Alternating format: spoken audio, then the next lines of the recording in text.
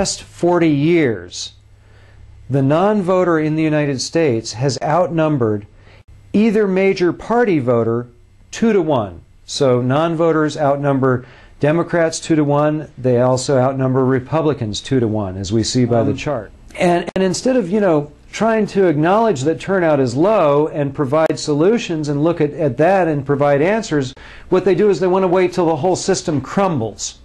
And what that does is it plays right into the hand of the people who have power now and who have had power the last 40 years. And nothing is going to change unless we do start voting. You guys are great. I'm asking every We Are Change, every 9/11 Truth Group, everybody, because I want to see others be leaders. It doesn't need to be about Alex Jones.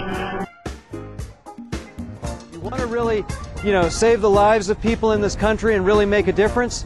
You need to start running for Congress, start running for high office, and start participating by voting.